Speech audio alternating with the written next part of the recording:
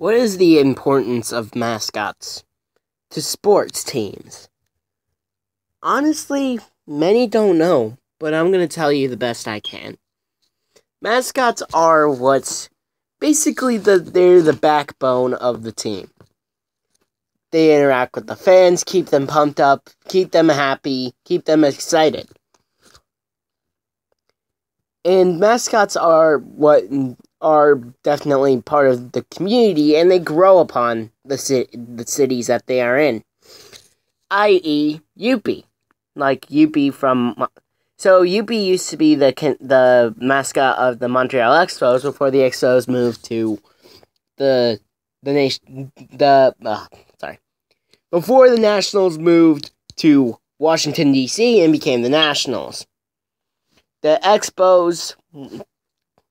Youppi was heartbroken. Then he was accepted by the Montreal Canadiens. Honestly, he's iconic to the city. Now, what's this whole contact about mascots gotta do with my video? A few nights ago, the Vegas Golden Knights have revealed their new mascot, which is not a knight, but is a Gila monster. Yes, a freaking Gila monster. People think it's a chameleon, people think it's a dinosaur, it's a fucking Gila monster. And people are upset that it's not a knight. Look, Las Vegas, if you want a knight as your mascot, make a second one. Honestly, it's a good idea. It's a great concept of chance. And no, I'm not talking about that chance that is a total prick. I'm talking about the new Vegas Golden Knights mascot.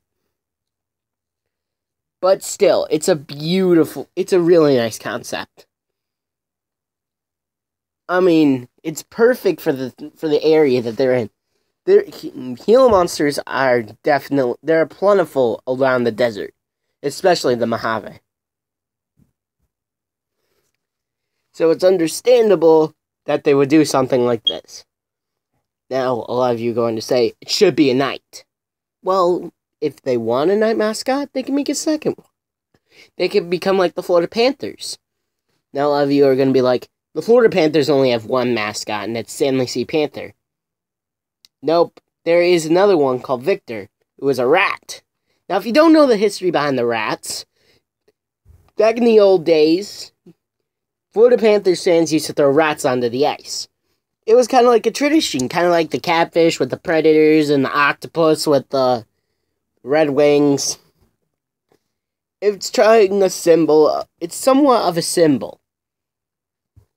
But the Panthers the ownership of the Panthers took that concept and made a mascot out of it. What? That's not a bad idea, actually. I wonder what happened to the rat, but if they kept it, I'm gonna say that it's a really nice concept. And first time I've ever seen the NHL and any hockey team with two mascots. Now, I've seen baseball teams with two mascots, i.e. the Syracuse Chiefs and the New York Mets, but never a hockey team, which I find awkwardly strange. But anyway, back to this. So, the Golden Knights unveiled chants during the pregame of Friday's game against those fucking Red Wings. And people are complaining. People are saying it's not good. They wanted a knight. People want the Golden Knights to stick with the medieval theme. Now, sometimes you can't. You gotta get creative.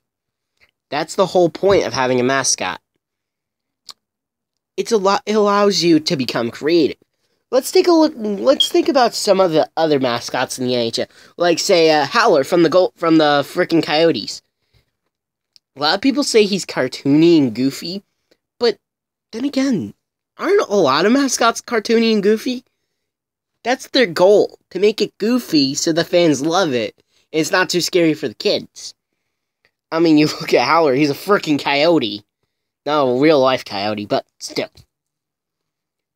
Another good prime example would be, trying to think,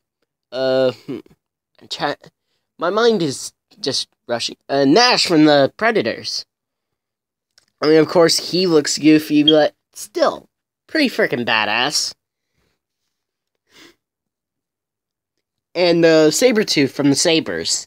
Of course, he's very goofy. I've gone to a Sabres. I went to a Sabres game a few years ago, and that mascot is so freaking goofy. But still, that's what they want. They want the fans to love the mascots. And then, so that's a good thing.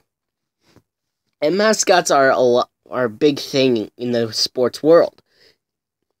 When you think about when you think about a mascot in college sports, you think of Pistol Pete from Oklahoma State, and then there is I'm not the best with names. The Blue Devil from Duke, and of course Out of the Orange. Definitely, I cannot forget Out of the Orange. But still, mascots are the fabric that bring together a team. Like, they're that missing piece that the fans love. And the fans, honestly, from the roar that Chance got on Friday, you can tell that he's going to have a fun time in Vegas. And I think it symbolizes the city very well. First off, like I said earlier, they're in the Mojave Desert, which is plentiful, is plentiful in Gila monsters. Second off, they're in the freaking entertainment capital of the world. Las Vegas is the entertainment capital of the world. Now, with all that being said, it's still an ironic fact that guy's name is Chance. Gambling is a game of chance. I honestly, and the Golden Knights are a chance of expansion, chance of bringing hockey, something that is foreign to the Southwest, to parts of the Southwest, parts of Nevada in the United States.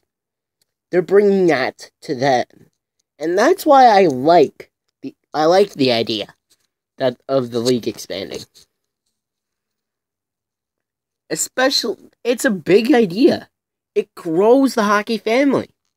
It grows the NHL family. People can say, oh, Gary Bettman hasn't learned from his venture into Phoenix. But honestly, the Coyotes are somewhat of a success. There are still avid fans of the Coyotes. Just like there will be avid fans of the Golden Knights for years to come. Now, a lot of people will be mad because the Raiders are coming to town to Vegas in a few years, but honestly, let's say this. Times are changing. Give Vegas a chance. Nightmare J. Boucher Sons on out.